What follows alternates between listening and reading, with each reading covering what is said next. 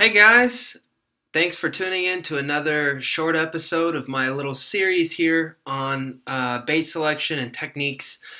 Wanted to talk a little bit about catching giant bass on big baits, and just to kind of give you an idea of what I normally, the methodology behind the selections and what I'm doing when I'm hunting for just big fish is number one is I'm hoping for a feeding window. When they're really finicky and it's difficult to catch fish in general, be it large or small, I scale down in size. But there are times during the day and during the week, depending on what the weather's doing, when they'll really, when they'll eat, when they're chewing, and I capitalize on those times by throwing large baits. Also, if I'm in a situation where I'm fishing a tournament and I have, five keepers in the live well, I always have rods set aside with big fish baits, uh, jigs that have a real full profile with a full skirt, with a big trailer or big worms or what have you. If I'm on a shad pattern, I'll throw a big fluke, and I think a lot of times kind of my theory behind the whole thing is that um, when we're catching and releasing fish, we're not culling. Any pond management company or small lake management company that you hire is going to come to your house or your farm or what have you, and they're going to say, hey, you need to keep this many fish and you need to cull this many fish, and there will be a certain pound allotment of forage, and it's very precise in the way that they divide up the categories within your lake or pond and how everything should be balanced. So we're creating an artificial environment in the lakes and ponds and not necessarily ponds, but the lakes and rivers when we're fishing and we're releasing fish. So what's happening is there's a lot of small fish swimming around in certain lakes. For example, Canyon Lake, where I live in San Antonio area, it's absolutely there's a large population, and so there's a lot of little fish swimming around. And so percentage odds would dictate that you throw out a bait and your chances of catching a small fish are high because there's so many little ones. So we keep releasing these little ones back into the environment, and they live because of catch and release, which is great. But what happens is that it, analogous to the way in which you'd have a bag of marbles, and you reach in for a red marble, but you instead get a blue marble, and you reach in again, another blue marble, and you're like, gosh, there's red marbles in here, I can't get to them. Well, there's so many blue marbles that there's no way to get to the red ones, and your chances of getting to them are so small. So a lot of times, people might argue that it has to do with seasonality and picking the right locations on the lake to fish for bigger fish, or keying into a specific pattern, really dialing in your pattern and being able to catch those big bites and draw those big strikes. But I would also add to that list one of the most critical things, which is fishing big baits, because essentially what you're doing is you're creating a filter, and you're basically putting like a mesh inside of that bag. That analogy I used about that sack of marbles, and you're filtering out the blue ones, or versus the red ones. So you're selecting for the red ones, and a lot of times there are instances in which small fish will eat a big bait, but the percentage in which that happens and the frequency with which that happens is not as high than it would be for catching a bigger fish. So I absolutely believe in that. There's times when people, like let's just take, for example, you're on a lake and there's a base forage. You see a lot of bait clouds swimming around, and they're a couple inches long. And you think, okay, well, everything I've heard and learned has told me to match the hatch. There's merit to that, and it makes a lot of sense because that's what they're used to seeing swim around. But you could, make your bait stand out and potentially draw a larger bite by stepping up that size even slightly, and weeding out some of those smaller fish. There's definitely a mechanical component. Not only is it I think fish make a calculation of the size of the meal and the calorie content of that meal before they decide to expend energy to attack it. But there's a distinction, and there's a drawing power. There's a mechanical component to them actually getting the bait in their mouth versus a bigger one. If I threw like a Magnum Fluke, for example, which I have here today, I don't think you're going to be catching a whole lot of 1-pounders on it. Sure, they may bite it and you may hook them. I am not saying that there's not exceptions, but all I'm saying is so this is the Magnum Fluke. This is giant. So this is a sparkling water can that I have, and you can see the size comparison. It's pretty huge. So these Magnum Flukes here, and then also I have huge hands, so you can see how big this bait is. I've got huge hands, but I'll pull out that Magnum Fluke. There's been times on Lake Waco, for example, Waco, Texas. I'm on a shad bite. Boom, firing out that Carolina rig in the summertime, in the late summer afternoons, and I'm dragging the Carolina rig, catching little ones, and I tie on this Magnum Fluke, and a hammer hits it, and I mean, he just clocks it, and it just becomes so obvious to me. You're not always going to get those bites, like I said, when things slow down, but I absolutely think, without doubt, I say it's a theory because I always like to err on the side of caution, and I think that everyone should exercise that. This is every day I go out there is an experiment, and I'm trying to rework this ball of hypotheses that I have into something that really makes sense and chip away at it until I get the truth. That's every day that I'm out there. But anyhow, I have a box of just Magnum Flukes, and I don't take them out a lot, or I don't actually pull them out of the box a lot, during a normal day of fishing. So I have them stored in the back of my boat with other baits that I might not use that much, as well as the baits that I have hand selected for my clients. The baits that are easy to catch fish with, like finesse worms and tiny flukes and different things that will get them bites so that they can have a good time, and I'm not struggling to put them on fish. There's days when it's difficult and you have to adjust, and I've learned that sequestering these baits in a way that makes it easily accessible for my client, giving them their own tackle box with all their weights, all their stuff, it helps immensely. So nevertheless, I put these baits that I don't use much, back there with it, and in case I need it, I'll go back there and grab them. But I have all these different colors, of flukes, the same colors, as a matter of fact, that I have for my normal fluke selection. I've got a kind of like a pearlescent green back type big fluke here. I've got the traditional pearl. I've got like a white ice. That's a great one. It's got a little bit of a flash to it. I don't know if you could see it, but it does. I've got a smoking shad color, and I've got my favorite color, which is an albino fluke. And I can catch fish on anywhere in the country with that color. It works with clear water and dirty water. It's awesome.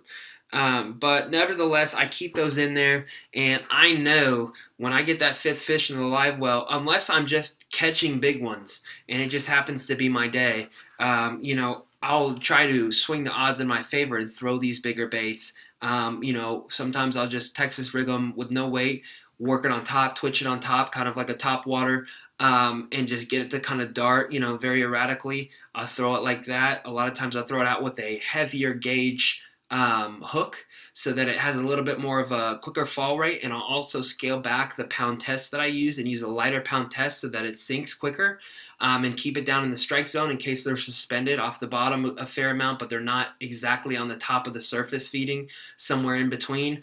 I do little tricks like that. Like I said, I throw it on a Carolina rig. The places that I throw these flukes, I also throw it on a jig head periodically, and I'll change the weight of the jig head to keep it where I want in the water column and make it responsive in the fashion that I want whenever I twitch the bait, how hard that it darts, if it spirals on the way down. I'll play with the weight in order to accommodate my needs on that specific day based on what I think the fish are doing.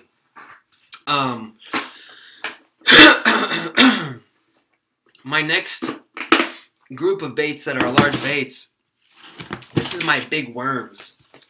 And I have massive big worms. I don't mean just little worms that are kind of big. I mean big. So these are shaky head worms, for example. These are shaky head worms. I told you guys my hands were huge. Okay, and this is the can of sparkling water. These things are freaking massive. Okay, I have one shaky head worm in like this green pumpkin, and one in this color, like this red bug. Obviously, I have more than one of each, but I'm just showing you what I have in my hands at the moment. And man, all I can say is, like, I came home from Waco one year and started working construction and doing other things besides just guiding.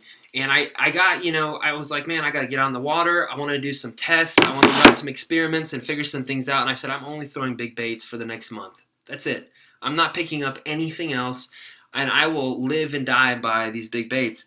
And the first day that I went out on Canyon Lake, I caught a big fish doing that. And I threw out this huge red bug, shaky head worm on like a massive shaky head weight, hook weight setup. And it's like, boom, immediately. It was actually during the winter too, when everybody thinks, oh, you need to scale back on your size, throw little baits, work it really slow.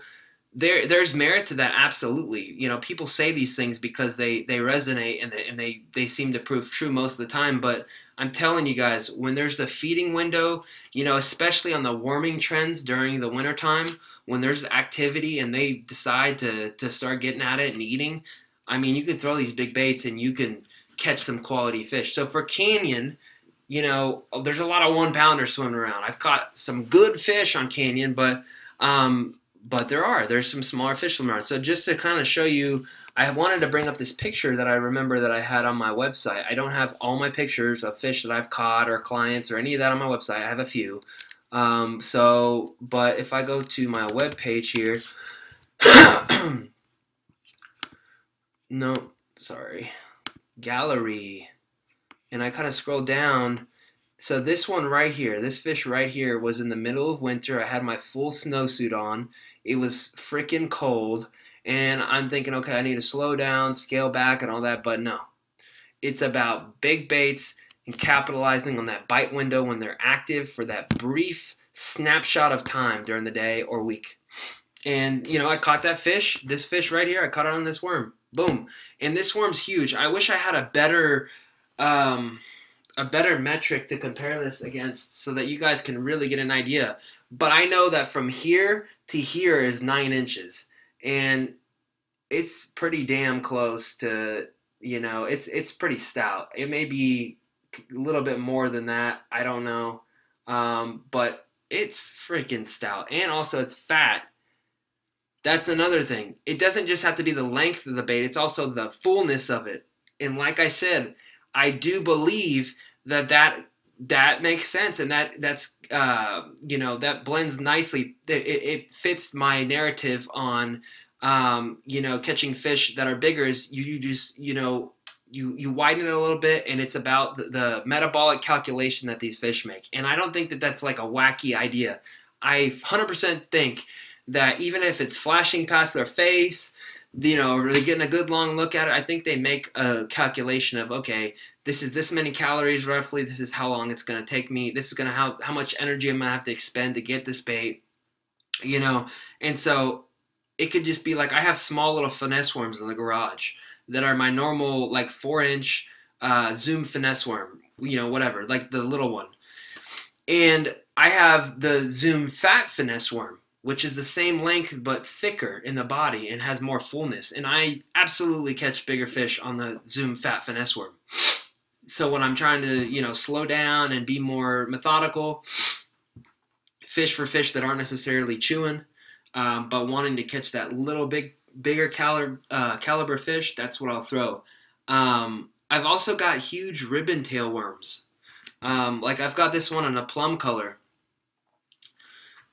This is a big one. I think this is the Zoom Old Monster. I could be not correct, but I'm pretty sure it is. And I threw that in like Lake Falcon, You know, I used to go off the bank with my buddy in college, just go off the bank and just wade in the water and catch freaking studs throwing these baits, you know, and it's just amazing. It used to be like super killer out there. I'm sure it's still good, but I don't know if it is what it used to be. So this one right here is a freaking Goliath. If you look at this is the old monster. This is a tank of a worm right here, but this one's a freaking beast. Much bigger than that. It's got at least a few more inches on it. It's thick. It's like throwing a piece of like steel rope out there. I mean, this thing's a freaking hoss. It moves a lot of water, you know, and normally people don't throw this stuff. It's amazing. Okay, this is the most amazing thing about the whole deal to me. These people, and I've done it too, you decide that you're going to take a trip to Mexico to go fish a trophy lake. And what do? You don't go to the tackle store and buy a whole bunch of finesse worms and small baits and oh, I'm going to go get a bunch of bites. You go in there with the mental like image of what you've seen online, all the big catches, all these monster bass, and you say, you know what? I'm throwing freaking huge baits. You go get massive swim baits. You go get massive Magnum Senkos. You go get huge worms, like this worm right here that's like for, I don't even know what this would catch. You know, you go get all these big worms and you go there fully expecting to get that big bite. And what happens? You get that big bite. And you get it multiple times. Yes, the fish happen to be probably more active there because of the growth season and the climate, and just I think a lot of times that voracious bite is unique to those southern hemisphere, or it's more southern hemispherical than necessarily, you know, like a North Texas or a you know, like a, I don't know, Lake Arkansas in Arkansas or something. These lakes have longer growth seasons. Everything's always on it. The water temperature's solid. Everything's just gorging. And, you know, it's all about that mental state. So we go out there with these huge baits, 25-pound freaking fluorocarbon, 65-pound braid, and we're throwing huge hooks and all this stuff. And what happens, like I said, we catch these big fish. So I don't necessarily think that's the way to go about fishing, you know, here in a normal lake where there's a ton of little fish swimming around and, you know, you're fishing, there's a lot of tournament pressure and all these other things. I don't think that that's the solution, but I do think that you can add these tools to your repertoire and 100% vault yourself to that next level and start catching trophies. I even have huge rattle traps. I should have brought either rattle traps and the big finesse worms out. But I have rattle traps that are freaking huge. And I did an experiment with those too. And I said, they're eating freaking threadfin. I know they are. I'm throwing this massive rattle trap. And I customized it. It was awesome. I threw this huge rattle trap. And what I did is basically it had a big, heavy chartreuse band on the back. And I took sandpaper and I sanded it and sanded it and sanded it to where it became just a slight hue of chartreuse. And I thought, okay, I'm going to throw this in the clear water. The chartreuse not going to turn them off. It's going to be just that little hint of it, that subtle hint that's a silhouette around the bait. And it should be great for like Canyon Lake. And I threw it out there on the bluff walls. Boom, and was just stroking it, and it was coming up, falling down, coming up, falling down, and I caught some freaking biggins. And that was at the same time of the year that I was fishing for this fish right here and just saying, you know, I'm only throwing big baits, that's it, boom, you know, but there's real merit to that. There's 100% real merit to that. Find out, the first thing you want to do is find out what the fish are eating. And you find that out by what color you're throwing. After you find that out, you ask yourself, what size is the forage? Once you figure out what size it is, the majority of the forage, you can increase the size a little bit, or you can do a lot. It's up to you, but I think it looks most natural maybe. You know, here I am, I just gave this huge spiel and throwing massive baits.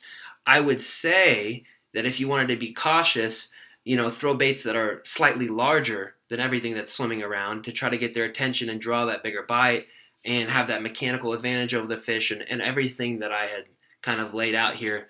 But you know, figure out what size the majority of the stuff is swimming around. Figure out what color it is. Figure out what level in the lake or the river that they're positioned at, and what level everything's swimming around at. Just look at your graph. Just drive around and idle around the lake, and just keep an eye on where all the life is at in the lake, and then find your cover around that level, your cover and structure, and find your bait fish around that level and everything, and that's where you'll find, you know, your fish, your quality bite. But I hope that really helps. You know, I think it is logical.